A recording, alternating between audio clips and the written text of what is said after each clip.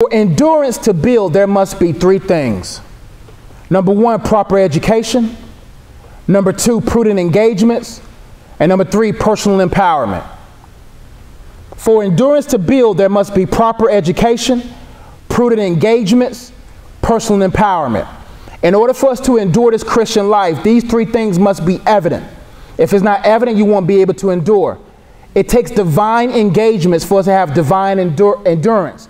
You can't endure a Christian life without the Christ. You can't endure without the empowerment of the Holy Spirit.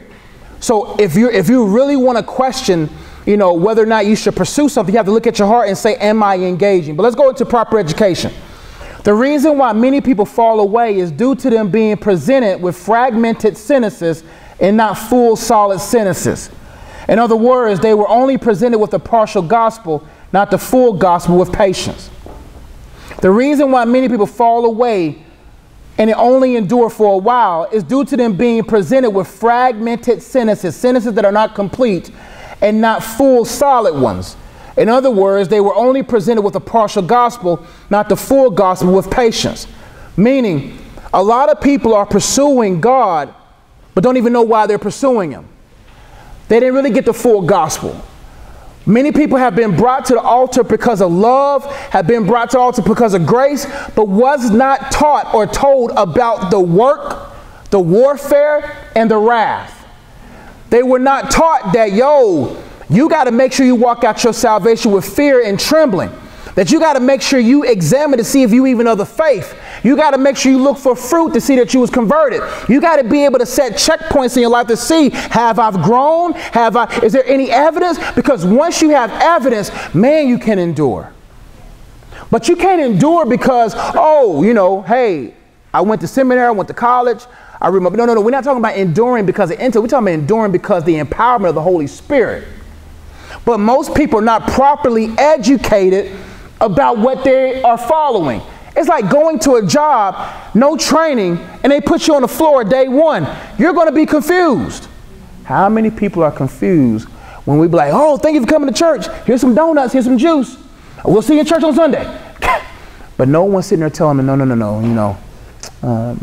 When you go back to your car, those demons are going to attack you. Be prepared for your sleep to be restless. Be prepared for you to question God's love for you. Be ready for all these bombarding thoughts. Be ready. So many people be like, I ain't going down there because I don't want that. I'd rather have one or two come down and more. I'd rather have one or two real ones come down than 5,000 fake ones.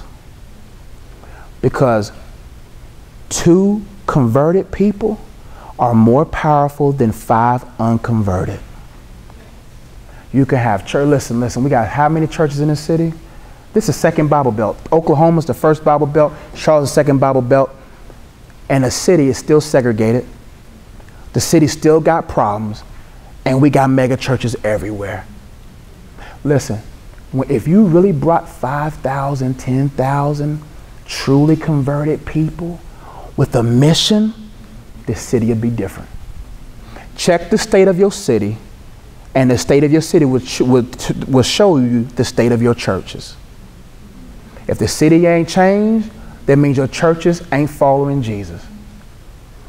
When you look at your community, look at your city, look at your house. If your house hasn't changed, then truly maybe you haven't been changed.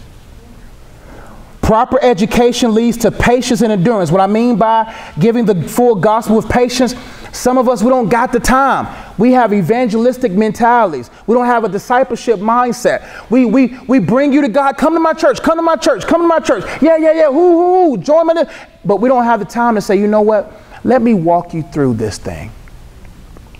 Let me build my faith so I can be able to tell you. Let me bring you to somebody that can help you understand why you shouldn't be living that way.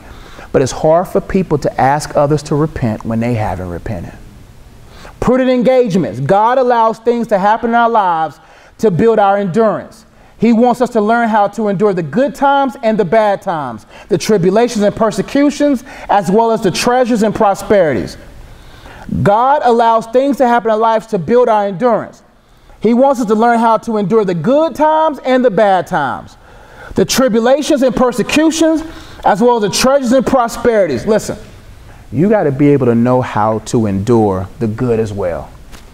Most people leave God when life gets good.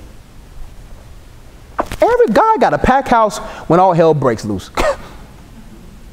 But when everybody's full of blessings, people stop praying, people stop fasting, people stop seeking. God says, no, I need you to engage with me in the good and bad times. God wants all weather friends. He wants us to be able to say, God, I'm with you when my life is bad, and I'm with you when my life is good. The tribulations and persecutions you got to be able to endure, as well as the treasures and prosperities you got to be able to endure. And the endurance for the treasures and prosperities is tougher than enduring the tribulation and persecution. The Bible says it's easier for a camel to go through the eye of a needle than a rich person to get to heaven. Why is that? Because money and treasures have a way of weighing us down. Poor people. You don't got to worry about packing this china. You don't got to worry about packing this.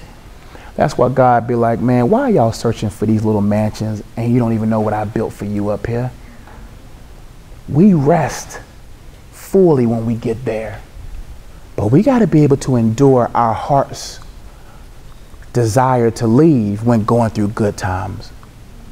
When money is there, man, you got to look at you got to slow your, when money comes in, you got to slow your life down immediately. When blessings come, you got to slow. No, okay, God, what are we going to do with these blessings? Because God does not bless you. He blesses through you. Oh, God bless me. No, ask God to bless through me. So that he gives seed to the sower. Like we're supposed to be distribution channels, not hoarders. We're supposed to be like, I'll hold this until you're ready for me to release it. That's why God be like, your Mercedes, your Durango, whatever car, your Audi, your Honda, that ain't yours. It's mine. And if I tell you to give it up, give it up. Whatever still is holding your heart, you will never give to God. Your life should be so free of you that when God says, and you know God be tripping, bro. You be down to your last 20, and you don't get paid till next week. And God be like, and you know how, we turn up our music when we see those homeless people. We be like, you don't even want to look him in the eye, because you know God gonna. If you look him in the eye, God gonna be like, give him that 20. And sometimes God will have you give stuff to people who don't need it, just to help you practice of letting go. That's why God said, man, I can't put nothing in a closed fist. That's why I love giving, man. Sometimes, man, and you know, God, those little cute checks we write, God don't really care about. When God asks you to give, he gives when it hurts. Oh, God will make you give and that thing hurt. You be like, God, man, I had plans for that 20. I had plans for Benjamin. I had plans for all them. I even had plans for whoever on the dollar bills. I had plans. And God be like, no. I'm having you give so you understand the verse that says it's blessed to give than to receive. Because when God is your Lord, he'll provide. Let's keep going. Start talking about money. All right. God cares about how we engage the good and bad times. God cares. That's how God measures our readiness. That's how he measures whether we're ready to go forward. He measures by putting you through seasons of making it hurt. And sometimes God blesses you and you thinking, God, this is my breakthrough. No, God said, I'm just blessing you with 3 stacks to see what you do with 3,000. God, sometimes God, you be like, praise God, God gave me 3,000. God be like, I just gave it. The blessing is actually a test. The blessing is a test. Now I'm blessing you with 5,000 this time because I really want to give you 50, but I'm trying to teach you how to manage the 5. Let's keep going. Personal empowerment. God desires for us to have joy before, joy during, and joy after good and bad times. And the only way for this to be possible is to constantly find joy in his word and his presence. I call this the joy mindset. The joy mindset is when we train our minds to find joy in everything, where we don't look for the junk or the jam, where I'm jammed in a bad place, but I look for the joy that in every situation, if I can find the joy in it, then instead of giving my words to my circumstances, I'm giving praise to the Christ. Most of us have given more words to our circumstances and how we feel about it, more so than finding the joy in it and saying, God, I'm thankful. Personal empowerment says, when I'm aware, I'm empowered. And the only way for this to be possible is to constantly find joy in His Word and His presence. If you want to get through tough times, you got to find joy in His Word and in His presence. I ain't talking about reading your Bible for ritualistic duty. We're talking about, every time, I'm going to give you a tip. Every time I read my Bible, I always ask the Holy Spirit, read with me.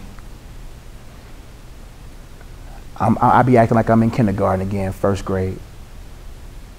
Read to me. Show me this thing. And when you do that, the words come off the page. You'll try to get past that verse and you just can't get past that word. And then all of a sudden, if you're a preacher and you have really conditioned this and you really, all of a sudden that one verse, 50 points. Then all of a sudden you be looking down the whole of that verse, you be like, man, that's a deep verse. And you be like, man, we be going over scripture so fast, we don't take time to say, okay, God, let me sit here. Because when you begin to feel that revelation and God begins to show you stuff and God begins to show you how that word relates to your situation, man, you will be like, man, I can't wait to open my Bible because that Bible is alive. But it ain't alive if the Spirit is not reading it to you. Satan's objective, the word works, but to ensure that the word doesn't work for the believer, just simply make sure the believer doesn't work the word. The word works, whether you work it or don't work it. It works. But to ensure that the word doesn't work for the believer, just simply make sure the believer doesn't work the word. He wants you out of that book completely. Listen, I can prove it to you like this. Don't even say it. But how many minutes and hours did you read your word in the last 7 days? Just think about it. Compared to everything else. Oh man, sometimes my Bible be right there and I'd be like, why haven't I touched it yet? It's almost like a force field. And I'm like, and you be looking at that Bible for 5 minutes and be like, why am I not touching it still? They know that word is alive. That word changes. But when you don't read it and you don't engage with His presence, that's why, man, I must find His presence. Everywhere I go, I got to find His presence at my job. I got to find His presence in the car. I got to be able to say, God, you got to have meeting places everywhere you visit occasionally. And say, okay, if I have a bad time and I know I'm by that Starbucks, God, I'm going to drive over there. I'm going to get into that bathroom, shut the door, because I know I'm going to meet you there. Or if I got to pull the truck, or let me get off this highway off Johnston Road, I'm going to pull off over there by the Chick-fil-A. I'm going to park because I got to feel your presence. Because when you do whatever it takes to find His presence, that thing would become such a desirable place. From empowerment to enduring to the end, real quick. These points are very important for the exercise. It's a lot, but blame it on God because He gave it to me. All right? From empowerment to enduring. So our goal is to learn how to endure, but we're not going to be able to endure if we're not empowered. God gives us a vast peace, a vivid picture, a valid plan, a validated patience, a vigorous preparation. Listen, this is how God shows me. Visible product, a victorious placement.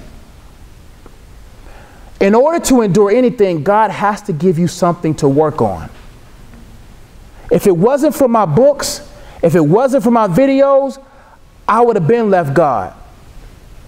God oftentimes drops some things in your life where you like, I must keep going. He always gives you a vast peace. Why? Because when you feel that peace of God, it's intoxicating. It's such a vastness, because with that peace, you understand, okay, I have a place to create. The reason why we do not create is because we're not attached to the Creator. That's why I'd be like, man, do not get so consumed in careers that you've lost sight of what you was created for. Listen, there's nothing wrong with a career and a call. It's okay to work this thing, take some money, put it in your call, but some of us don't even pursue this, and God gave you that job for the sake of funding your call. So he says, I give you my peace so that when that creativity hits you, you go to work. But if you in sin, you won't find that peace. So he says, you know what? My peace is so vast that when you come to yourself at that person's house, or you come to yourself at the bar, and you come to yourself at the club, my peace will meet you there. And when you meet that peace, that's why I say God always meets you in the presence of him and your current love.